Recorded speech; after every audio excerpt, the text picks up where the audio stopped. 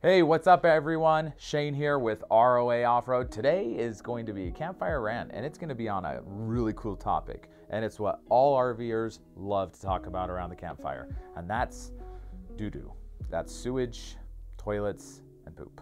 So get ready for this one.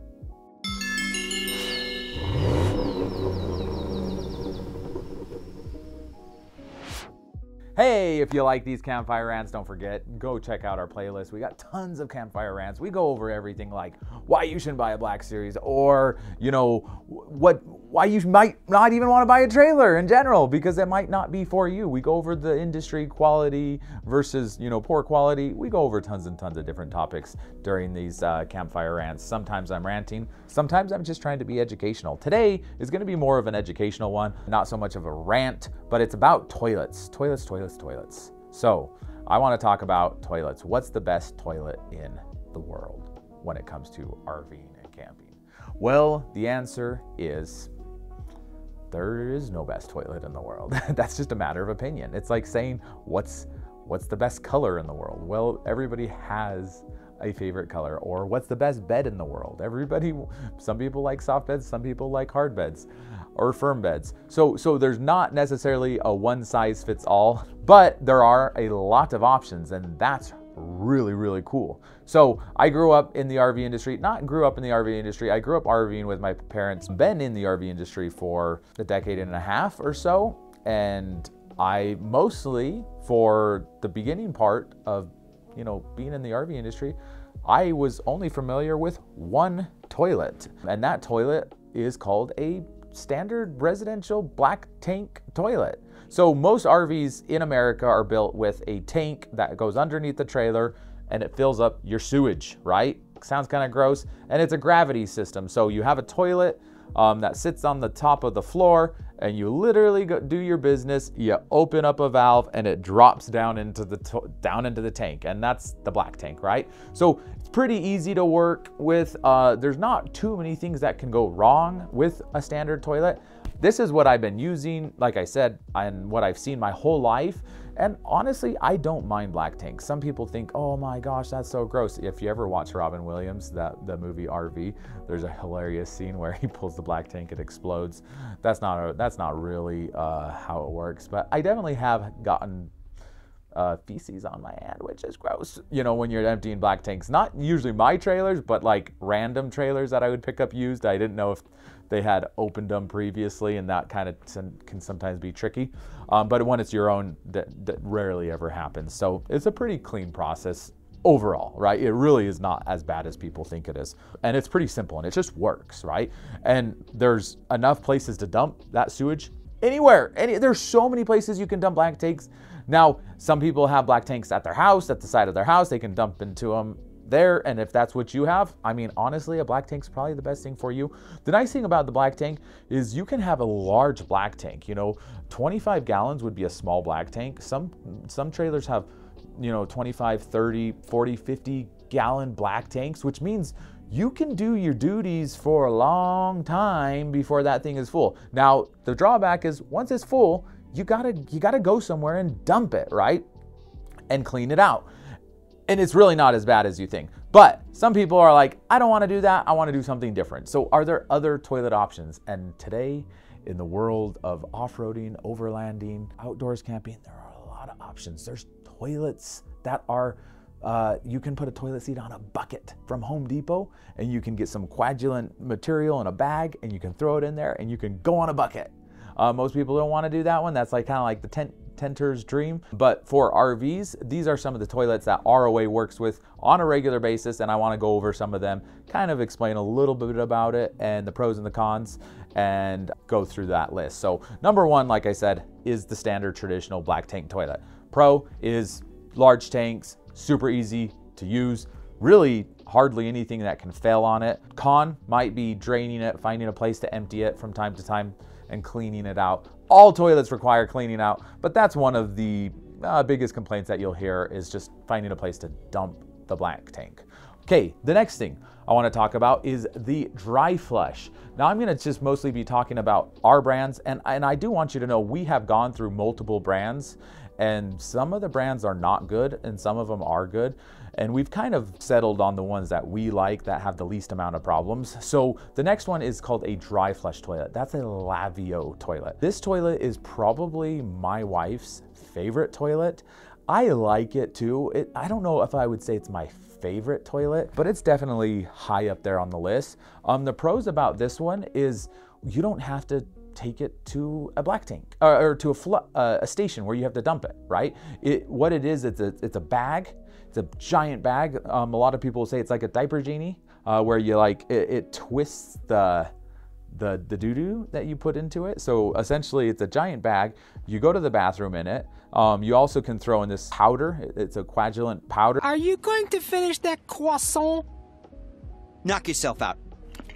That you throw in there, so your urine, when you actually pee in it, it turns into like gelatin, right? So it's not all like leaky and runny, and then it twists it into a bag, and then it sucks it down, right? Kind of vacuums it down, and then you keep on going and it keeps on twisting and pushing it down. And this toilet, it's really cool because you can use feminine products, you can throw feminine products in there, you can throw wipes, like baby wipes, you can throw probably not toothpicks. I was about to say toothbrushes and toothpicks, but probably shouldn't do toothpicks. That might poke a hole in it. But like I did a video where I threw like a Coca-Cola can, a rubber ducky, toilet paper, all kinds of stuff in there. Literally, you can throw anything in this toilet and it just wraps it into this bag. And then once it's full, you have to pull it out and then you go and dump it. A lot of people are like, well, can you just dump it anywhere? Like not on the ground, but in a trash can? Yes. Like it's like your baby's kids' diapers, right?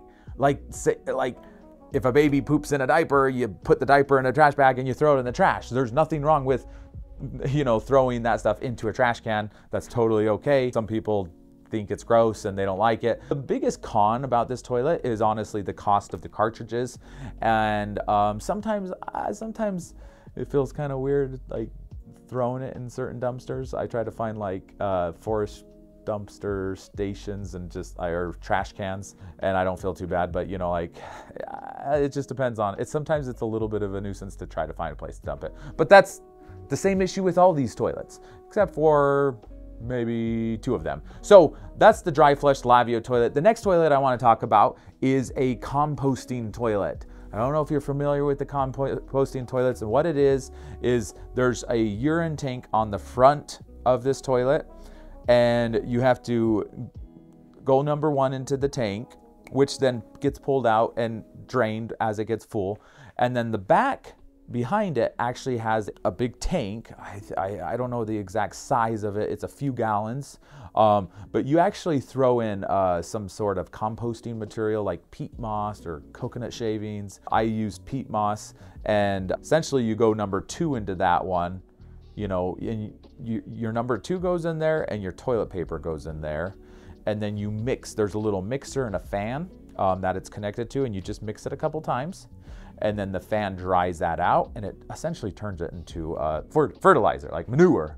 The really cool thing about this toilet is if you're a single person, you can easily go a month without having to dump this, especially if you get a little strategic about how you use your toilet paper. Some people will have a little trash can next to them, and their first wipe they might throw in there, but their next couple wipes they'll throw in a little trash bag and then tie it up and throw it away. Just the toilet paper is what I'm saying. And if you do that, then you could potentially go a month or 2 without having to empty this. And so by far, this toilet is the cheapest, because all you have to do is have peat moss essentially to fill that up. And this toilet definitely will extend your off-grid capability longer than any other toilet. I mean, the other ones with the bags, if you just have a bunch of refills, obviously you can stay off-grid as long as you want. But this one, without having to change anything, you'll be able to do the most dumps into this toilet without having to empty or get rid of it. I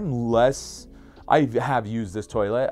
We just did about a 2,000 mile, I think it was a 2,000 mile trip over almost 2 weeks, and it was a composting toilet.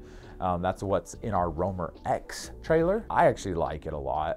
And the cool thing about it is, I've now camped in that trailer half a dozen times, and I've used the toilet half a dozen times, and it's still the same peat moss and the same doo-doo in that toilet from the very first trip. and it's odorless. It doesn't smell. I mix it, and it's just turning into compost in there. And I potentially won't have to dump it until later in the fall. So some people, depending on your camping style, you might be able to use this, fill it up, get it set up in the spring, and go on all of your camping trips and never empty it the whole entire summer. The urine tank you do have to empty more frequently, just depending on how much you urinate, obviously. Sorry, I know this is kind of a gross topic, but this is a campfire topic that all campers have, because they always talk about emptying their toilets and this toilet and what do you do and what do you use. So this is just something, it is what it is. Anyway, moving from the composting toilet on down to another toilet called the separate toilet. Separate toilet is very similar to the Lavio toilet. It has the bags, but the difference is instead of composting, so it's kind of more like the composting toilet, but also the Lavio toilet combined. So it has the urine tank that you go to the bathroom number 1 in, but then it has the bag area in the back that you do number 2 in. So you separate the urine from the bag. And it's kind of smart, because one of the biggest complaints about the Lavio toilet is sometimes the urine fills it up too fast. So myself personally, when I'm out camping, I try to go outside in the woods and let my wife and my daughter use the Lavio inside, because it fills up too fast, right? With the separate, the cool thing about that one is you're not filling up your urine into the area where your number 2 goes. And so you don't actually have to change out the bags as frequently. You do have to take out the urine and empty that, similar to the composting toilet. A little bit different. We've used these toilets. All of these toilets that we've used are very good, reputable companies, great brands, and a lot of our roamers, which are the owners of the trailers that we sell, a lot of them are using these toilets. The Roamer 1 comes with a Lavio, which is the dry flush. The Roamer X comes with a composting toilet, and the Pause comes with a standard black tank. Now, most of our trailers, you can actually easily switch out those toilets to any toilet you want. The next toilet that I want to talk about is going to be, hold on, I got a list of toilets. By the way, we actually have a resource guide that you can go down, you can click on, it's going to be in the link below. You just have to put in your information, and then you'll be able to download a link, and it actually has a guide on everything. Goes into more depth, the pros, the cons. It even goes over the cost of each of these toilets and the various different maybe cases that it goes over and explains more in depth why you might want one versus another. Another toilet, before I get into the Mercedes-Benz of toilets, I want to talk about another one, and it's called a cassette toilet. Now this toilet, generally, we don't install this toilet into people's trailers. It usually comes standard in a trailer. If it comes standard in a trailer, I highly recommend you just keep it, because it's a fantastic toilet. It's kind of like a black tank, but the only difference is it uses a cartridge that you actually do your duty in, number 1 and number 2 into it. And then this cartridge just slides out, and it has a handle. You can throw it on the ground, and you can take it away like carry-on suitcase, right? You can even travel with it if you really want. I think it will fit into the overhead bin if you want.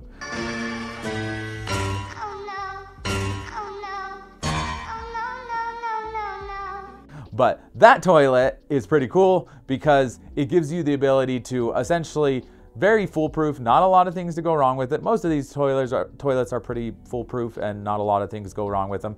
But when you do pull this out, you can go find a pit toilet in the National Forest, BLM, and you can just go over and dump it in, and then slide it back into your trailer. It gives you the ability to stay off grid for a very, very, very long time as well. I would say the toilet that will prevent you from being off grid longer than any other toilet, or the shortest amount of time, would be the black tank, the standard black tank. But once again, all the trailers that have standard black tanks that we carry, we can option them out for any of these toilets that I'm talking to you about. Now, the last toilet I want to talk about is the incinerator.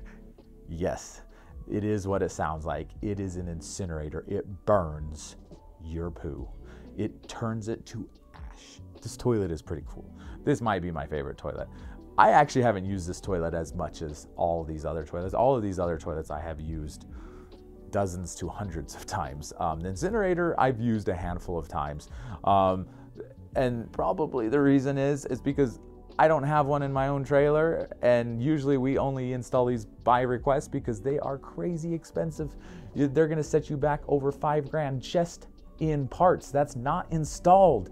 $4 to $5 just to buy the toilet. But once you buy the toilet, you don't ever have to deal with nasty sewage for the rest of your life, because it turns your doo-doos into ash, and it is like 99.99% non-toxic. You can dump it anywhere, in the garbage can, in your fire pit. Once it's turned to ash, it is harmless. You know, it's really, really, really cool. Now, the urine, well, you go into the same area that you do your doo-doo, and it just evaporates it into the air. That's what happens when you burn, you know, water. It just evaporates and goes up.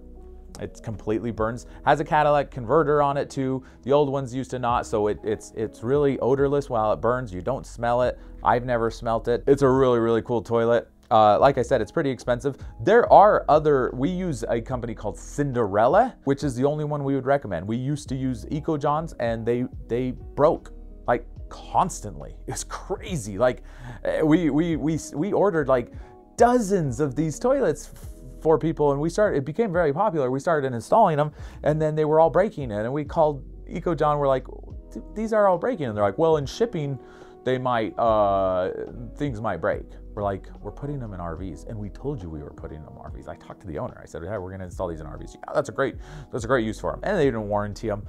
So we have like tens of thousands of dollars in broken toilets here.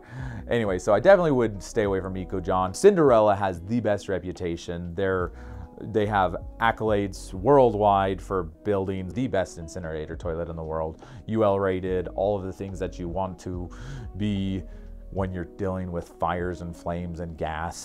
So that's an awesome toilet. That is definitely the coolest, the most wow toilet on the market. And honestly, once you use it, everybody that has one is like, oh my gosh, this is the most amazing thing I've ever had, and they absolutely love it. The other toilets are also very, very good, but you know, you get what you pay for. Like the Lavio is barely $1,000. Incinerators closer to $5 grand, $4 or $5 grand for the parts.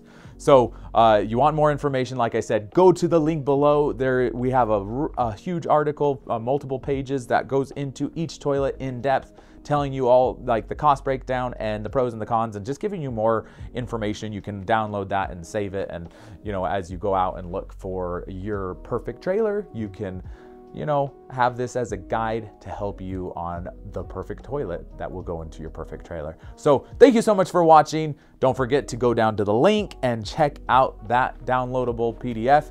And hopefully that is valuable to you. Thank you so much, and have a wonderful day. Bye-bye.